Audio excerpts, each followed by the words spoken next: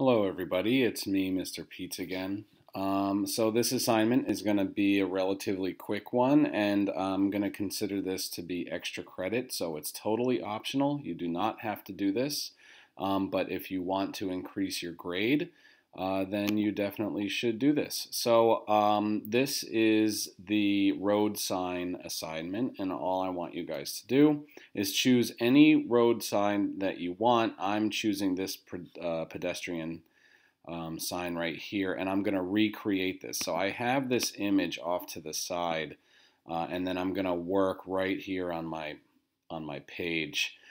So the first thing I want to do is I want to try to mimic this diamond shape. So of course I'm going to go to my shapes, and here is the diamond shape right here. So I'm going to go ahead and create that, and it looks about like that. That looks pretty good.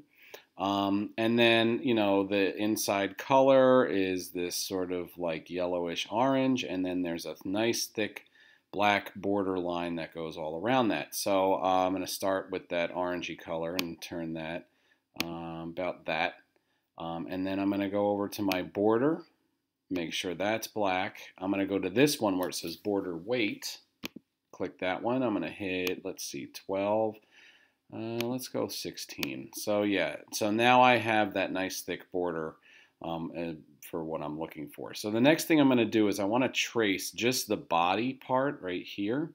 I'm going to use that tool that you guys used the other day, the polyline tool.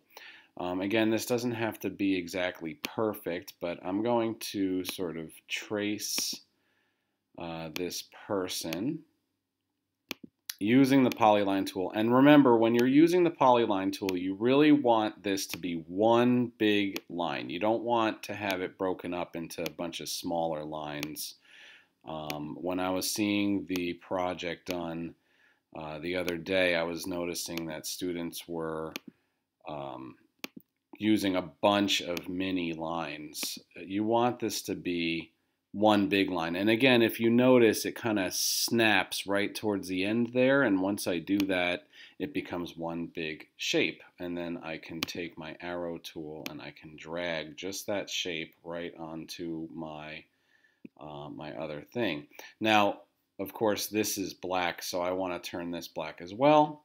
I'll go over to my fill color, make that black, and then make sure my border color is transparent.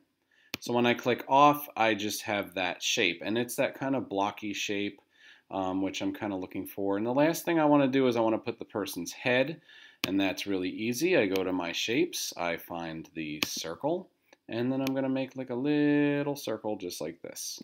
And again, that is going to be filled in black, and the border will be transparent. And I kind of want to make this a little bit smaller, so I'm going to kind of shorten it just a little bit, and then I'm going to take my arrow tool and I'm going to place it. It's sort of closer to the body like this. All right, and so when I look away from it, these two are pretty similar. And then I can click this and hit my delete button on the keyboard. And the other thing too is that this is off to the side on the page. I can actually, with the arrow tool selected, I can select the entire thing just like that and move it over. And I can have it centered. Remember those red lines I was showing you before? Now it's centered right in the middle of the page and done.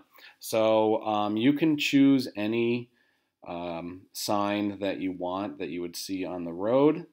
And then you can go ahead and kind of create that for yourself and then go ahead and turn that in.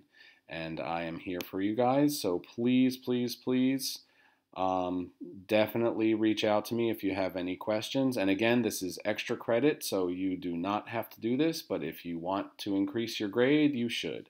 All right, happy arting. Bye, everyone.